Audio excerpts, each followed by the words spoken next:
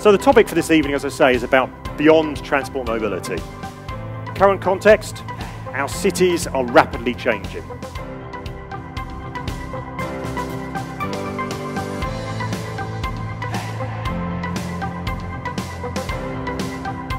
We've got changing demographics with people living longer and living more active lives as they get older. We've got increasing densification in many of our cities.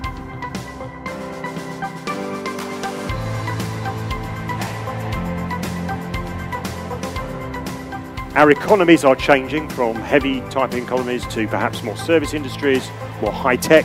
That's going to change difference in working patterns, the way people travel, the travel they need to do for work, so new forms of mobility will rise.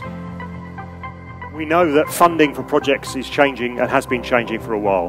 We're trying to wrestle with new forms of financing our projects, new ways of identifying value and capturing that value to be able to finance projects. Our transit system, to really capture a lot of ridership growth, we have this astonishing transit-oriented development around our SkyTrain system. So if any of you have been to Vancouver, if you're on your way to Vancouver at some point, to see the kind of density in towers, and in fact in some places that envelop our stations, is nothing short of remarkable. I think a lot of the challenges are around, for example, in our Go Expansion program, which is around moving from on 5 of our 7 rail corridors to fast and frequent all-day service.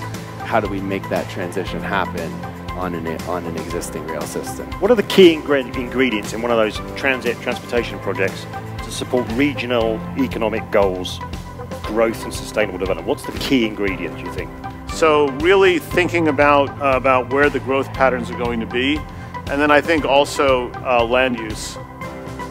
You know, we have 51 separate cities in the Sound Transit Taxing District, and they all establish their own land use. We're now working on a over $9 billion investment plan, 2 SkyTrain extensions, major upgrade of the automated SkyTrain network, and that's helped fuel a really, really large increase in ridership. Our ridership's grown something like 18%. We have right now $20 billion in active projects. We are going, over the next 24 months, we'll be working on 73 active projects. It's a huge time in LA. We're trying to get the mindset around, and it's not just getting riders on our system, but think differently about how we're moving our goods and how we can change that air quality. I believe in that mission, and that's why I'm there.